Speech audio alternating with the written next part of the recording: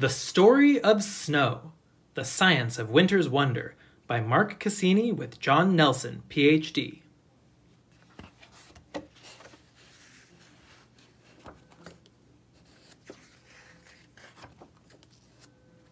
For Pam, M.C. To Yasuko for helping me with this book. From you, I learned much, and hope your efforts mean that our kids, Shizuho and Asaki, appreciate seeing their names mentioned here. J.N. Our story starts on a winter day, high up in the sky, in a cloud that is very, very cold. This is the story of snow. Snow begins with a speck.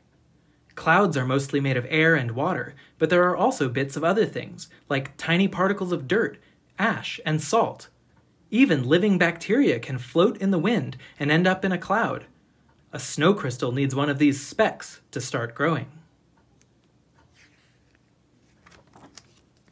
The speck becomes the center of a snow crystal. When a speck gets cold enough, water vapor will stick to it. If you had a microscope that could see such small things, here is what you would see. Water vapor sticks to the cold speck, making the speck wet. More water vapor sticks to the wet speck, forming a water droplet. The droplet freezes into a ball of ice. More water vapor sticks to the ball of ice, and it grows into a hexagon-shaped ice crystal. Water vapor continues to stick to the crystal.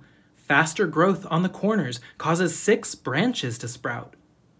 The branches keep growing, sprouting little arms of their own, and a beautiful snow crystal is born. A snow crystal forms as it falls. As the snow crystal gets bigger and heavier, it starts to fall to earth. It keeps growing as it falls through its cloud, taking on its own special shape. The shape depends on how wet the cold is, and how cold it is. A snow crystal can start to grow one way, but then grow another way when it passes through a wetter or colder part of its cloud. The crystal stops growing soon after falling below the clouds. Snow crystals can be stars. One common snow crystal shape is the star. Star-shaped snow crystals usually have 6 arms reaching out from a center point. The center point is the home of the speck that started the crystal. The 6 arms look alike, but they are almost never exactly alike. Snow crystals can be plates. Plate crystals are thin like star crystals, but they don't have arms. The simplest kind of plate is a hexagon with 6 straight sides. More complicated plates have points where arms almost grew. Snow crystals can also be columns. Column-shaped snow crystals are shaped like pencils. They're not flat like stars and plates. Columns can form high in the clouds and at very cold temperatures. They are very tiny, and when they fall, they make for very slippery snow.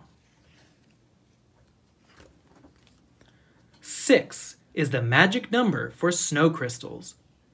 This is because of the nature of water. Water molecules, the smallest unit of water, attach themselves into groups of 6, which usually leads to crystals with 6 arms or 6 sides. Snow crystals are rarely perfect.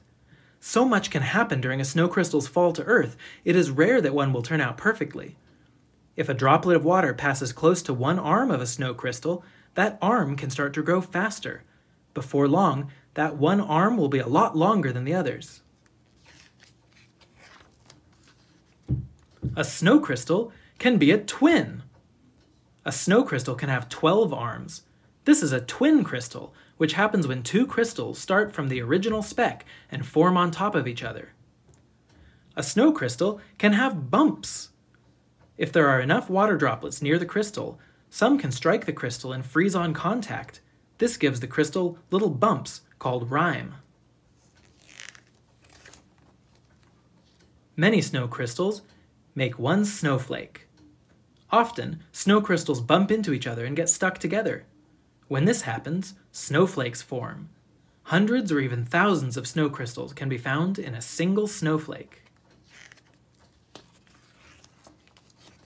Once a snow crystal lands, it starts to wither away. Snow crystals can't keep growing after they fall from the clouds, and when a crystal stops growing, it immediately starts to wither.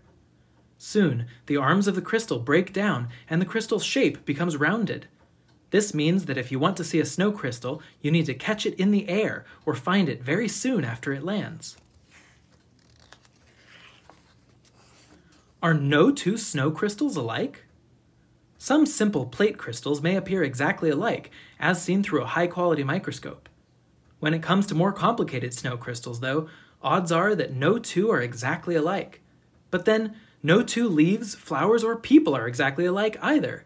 Snow crystals are like us. We're each different, but we have a lot in common. How to catch your own snow crystals. Get ready! Get these things ready so you have them next time it snows. A piece of dark cardboard or foam core board. It should be about the size of this book. Make sure that the cardboard is stiff enough to stay flat when you hold it by one edge. A magnifying glass so you can see the snow crystals better. Now, wait until it snows! During a snowfall, put the cardboard or foam core outside for at least 10 minutes before catching snow. It needs to be cold or else the snow will melt right after landing. Make sure the board stays cold and dry. Gripping the board by one edge, hold the board out flat and watch as the snow lands on it. If it is snowing hard, step under a porch roof or some other shelter so less snow falls on the board. Otherwise, the board will fill up with snow. Look at the smaller bits of snow that land on the board. This is where you will find the individual snow crystals. Use the magnifying glass to look at them closely. Once you have looked at the snow, shake off the board and try again. In the right kind of snowstorm, you should be able to see many individual snow crystals.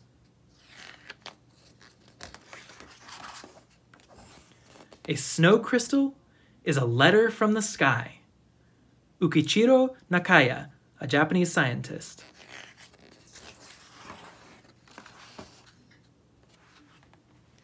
That was The Story of Snow, The Science of Winter's Wonder by Mark Cassino with John Nelson, Ph.D.